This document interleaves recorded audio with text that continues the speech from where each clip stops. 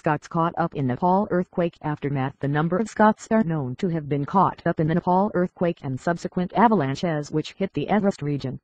James Grieve, 52, from Kinross became trapped on Mount Everest along with 4 others from the UK. Another 2 men, Joseph Feeney and Calum Henderson, on a trekking trip to Nepal were safe but stranded. A woman from Glasgow, initially reported missing, has been located and has been in contact with her family. Nearly 2,000 people have been killed in the earthquake and avalanches, which have been described as the worst to hit Nepal in more than 80 years. 5 junior Scottish Fire and Rescue Service officers from Aberdeen are to be deployed to Nepal to help with the recovery operation as part of the International Search and Rescue Service. Very worried Jacqueline told, aged 34, from Glasgow, was traveling in Nepal and was listed as missing on a Red Cross database set up in the aftermath of the disaster. Her father, Philip told, said the family were very worried, as they hadn't been in contact with her after news of the earthquake broke.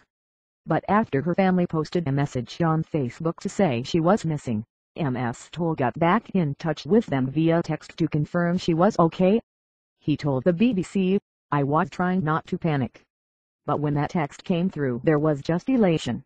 We heard conflicting stories about where the epicenter was, so we didn't really know what to believe." He said initially she didn't know what was happening.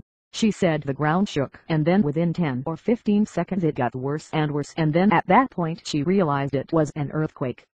But it seemed to be over very, very quickly, and fortunately she was okay. The building that they were in hadn't been damaged in any way. Mr. Toll said the main problem now was that due to the remoteness of the Poker Lakes region where Ms. Toll is staying, she